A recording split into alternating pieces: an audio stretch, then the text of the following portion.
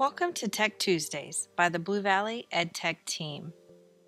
Often, our line spacing defaults to double spacing, even though we may not have set it. I get this in Word or in School Center. There are a couple ways to avoid this. First, an easy way to change this setting is by hitting the Shift key and the Enter key at the same time when spacing between lines. Notice your text appears on the next line. Secondly, you can set single spacing for the entire document. In Word, go to the Home tab.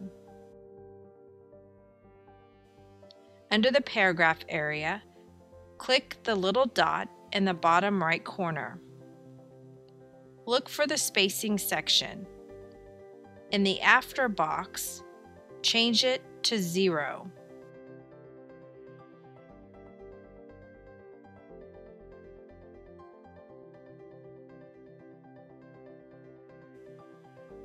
Click Set as Default to make the setting stay for every document you edit and open from this point forward.